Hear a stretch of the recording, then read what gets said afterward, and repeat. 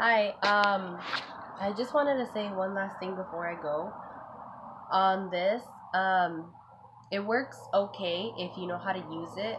If you put too much on, then you're gonna need to take some off just because a little goes a long way with this spray. It's too, too lighted, too shimmery. It doesn't seem like a little bit would do the job, but a little bit does. Because I put a little bit right here and you could tell.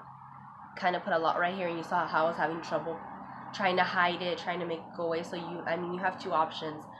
To put a little bit on, or if you put a lot on, because that's your choice of preference, you could try to cover it up. I try to cover it up with the Airspun Cotty. It kind of helped. I tried to cover it up with the Luxury Banana Powder. It kind of helped. I used a sponge and I also used a wedge. It helped even it out, just because you don't want to look one side too, shimmery, one side not too shimmery. But that's just me. I would not use it every day. It's okay, but there's other products you could use instead of that.